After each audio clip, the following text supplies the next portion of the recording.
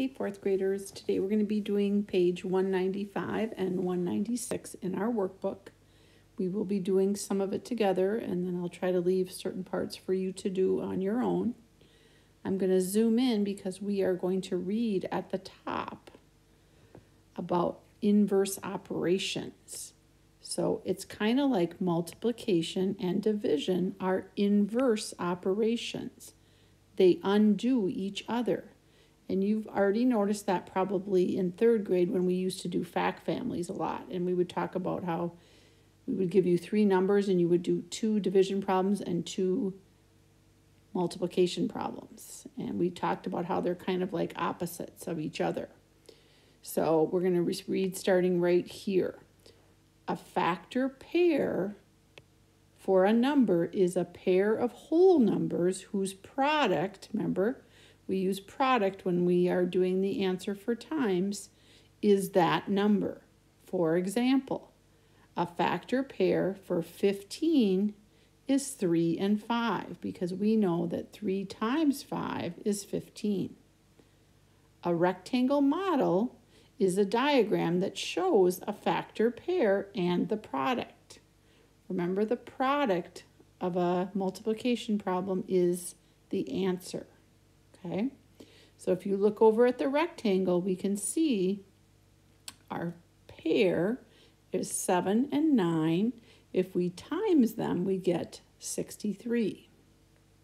So let's look at our first question, question number 1. It says, which numbers in the rectangle model, that's this model right here, above are the factors. So what 2 numbers did we just say were the factors? 7 and 9, right? 7, I'm going to change that to black. 7, oh dear. Mrs. Hagen's struggling today. 7 and 9. Now they're asking one more question. Where are the factors located? Okay, they're located on the sides.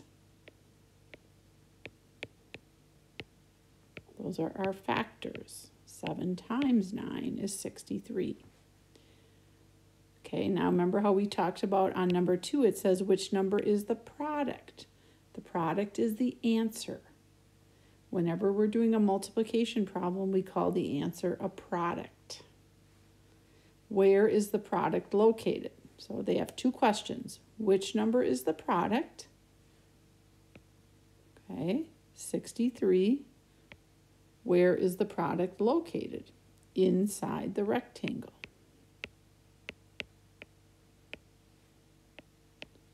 Just kind of doing this part together. And we're going to zoom back out. And you're going to remember last week we did this next part. We did this once last week. So we're reading right here. A rectangle model can help you find all of the 8. Remember how we wrote 8 multiplication and division problems last week for 2 factors? You can write these for the rectangle model above. So now they're still talking about this rectangle right here. These are the 8 problems. Notice that we have 4 times and 4 division. So they did those for us already. But we can look at these because we're going to do the same thing down here using different factors in a different product. Okay? But it's nice to have this one up here because we can look at it to help us do our 8 problems. Okay? All right, so we're going to do them in the same format as they did up here, but we're going to be using 8 and 12 for our factors and 96 for our product. So look up here, okay, our first one is going to be 96. Remember, I'm using these numbers, okay, but we can look up here to help us. 96 equals blank times blank. 12 times 8. Okay, and then if you look up here again, I can look up here to help me. I can say 96 And flipping the factors around equals 8 times 12. Okay, and I'm going to stay with the times. I'm going to look over here now at these two. Okay, because we're going to do the same thing, but we're going to use these numbers. So let's do that. We have 8 times 12 equals 96. Now look what they did right here. Flip them around. 12 times 8 equals 96. Now we're on to our 4 division problems that we're going to do. Okay, so let's look up here to help us. Take one of the factors. So why don't we start with 8? And I say 8 equals, and now this is my division part, I'm going to say 96 divided by 12. Okay, now I'm on this one right here using these numbers. So I'm going to use my other factor now, and I'm going to say 12 equals 96 divided by 8. Okay. Now I'm going to do 2 more division ones. I'm going to look at these two. Notice how they're starting with the product or the answer. Okay, so I'm going to start with 96 divided by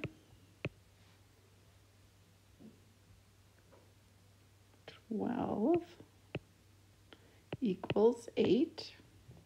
And then I'm going to flip it around. 96 divided by 8 equals 12.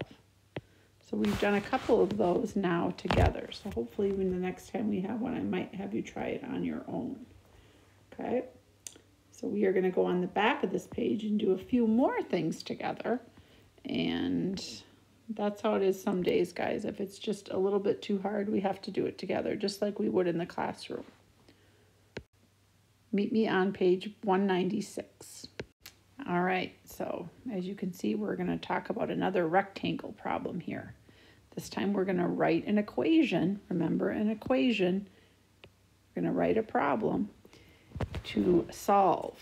So we're going to start out with a little bit of a story problem here that goes along with our rectangle. Brenda planted 234 trees on her farm. The farm has 9 rows of trees. So I have 234 inside my rectangle, and I have 9 is one of my factors. Okay, as you can tell, the other factor is missing. So we have a letter there. Can be any letter. We're going to have N there. Okay, so that is what we're going to try to figure out, is what is N. It says how many trees are in each row. So let's start answering the questions. Their first question says, write the number of trees on the farm. We'll look up at your story problem. It says Brenda planted 234 trees on her farm. We have that information. We're going to write that on there. Write the number of rows of trees. We also have that up here, don't we? We have 9 rows. So that's information that we know. Okay, now let's look at C.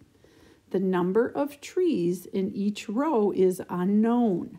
That's this N up here is like our question mark. Okay, what we're trying to figure out. Use the letter N to represent the number of trees in each row. Write an equation to solve the problem. So remember when we said we had our 2 numbers on the sides and we times them, didn't we? Did remember us talking about that?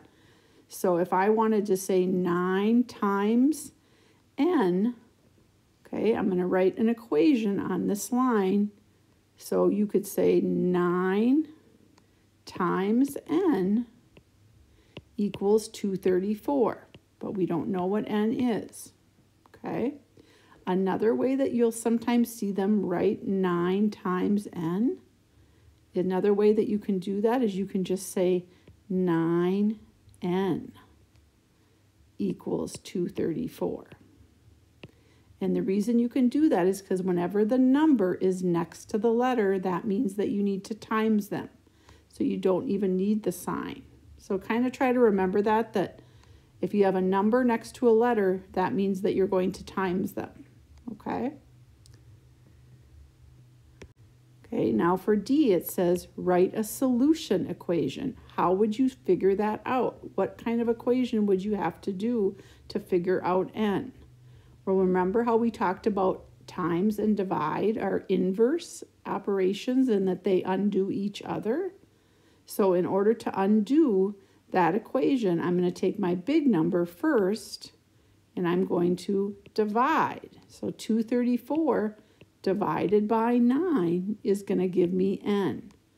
Okay, then I can figure out what n is. Remember, n is our question mark?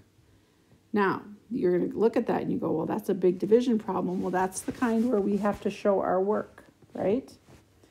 So we are actually going to cross this out here. We're going to use this space down here so that we can show that, okay? So we have 9 on the outside of the house, and then 234, just like, remember we worked on these a lot, guys. Okay, so I say, how many times does 9 go into 2? It does not. How many times does 9 go into 23? Let's do our count bys. 9, 18, 27. Uh-oh, too big. So looks like 1, 2, 2 9s. So 2 times 9 is 18. Remember our steps, how we divide, multiply, subtract, check, and bring down. So we're on our subtract step. I can't do 3 take away 8, so I cross out my 2, make it a 1, make this a 13. 13 take away 8 is 5, and then 1 take away 1 is 0. Do I have anything to bring down? Yes, I do. I bring down my 4, and then I look back up and I got to start my count bys again. 9 times 3, we stopped at 3, was 27. How about 9 times 4? 36. 9, you can use your multiplication chart if you need to. 9 times 5 is 45. I'm getting close. 9 times 6 is 54. Uh-oh, look what happened. It's going to work out perfectly, isn't it? So that was 1, 2, 3, 4, 5, 6. So I say 6 times 9 is 54. Subtract, and I have a remainder 0, so I don't need to write it. So now I know that n equals, because we were solving for n, remember, n equals 26 trees. Okay? We had to, remember we ended up crossing this one out, guys, just because we needed to have a little bit of white space. Okay? So, what I want you to do is I'm going to talk about what we need to do for our equations, and then I'm going to see if you can maybe solve 1 or 2 of these on your own, okay? And I'm going to help you with, they want us to write an equation using a letter, so you can pick whatever letter you want, okay, when we get to that point. Let's read it together. Suki has 152 stickers to place in an album. How many pages will Suki fill with stickers if she puts 8 stickers on every page? Okay, and you're probably already thinking in your head that it's divide. I'm hoping that you are, okay? And so if I wanted to write it with a letter, okay, let's say that we're going to use the letter X. Remember when they did those rectangles, guys? 152 would be in here. 8 is one of our factors. And then we can pick whatever letter you want. We could say X. So we are solving for X. Okay, so 8 times something times, remember 8 times X. See, that's why it's better, you guys, to do, remember how up above I said that you can just say 8X, because that really means 8 times X equals 152. Mrs. Hagen should use a letter that's not X. Okay, so 8 times something is 152. But in order to figure that out, I need to divide, just like we did up above. So I'm going to put my 8 outside the house, and I'm going to divide. Okay?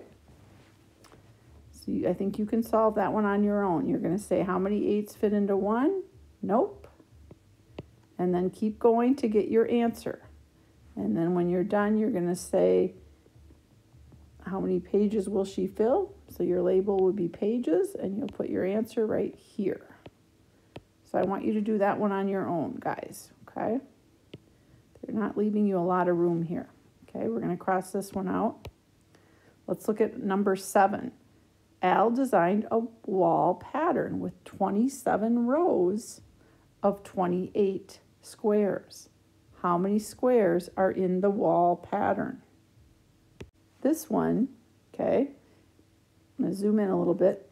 He's got 27 rows with 28 squares. Okay, so are you thinking times or divide to figure out how many squares are in the pattern? Hopefully you're thinking times, right? So 27 times 28. And then that can be where you say equals a letter. Let's pick letter S this time. Okay, now how do I solve for S? Okay, I need to take it's going to be 2-digit times 2-digit for my multiplication. Okay, so make room. You can always get out more scratch paper if you need. These are the ones, guys, where we go 27 times 28. Who's remembering? Where we go up and then over. And then remember, you end up with a 0 right here, right? So I go up, over, and then I go up and over again. And then I add them up. Okay, so I want you to do that one on your own too. Okay, don't forget to put your 0 in there. So really, Mrs. Hagen is leaving you with 2 problems today to do on your own. So that's a pretty good deal. Thanks, guys.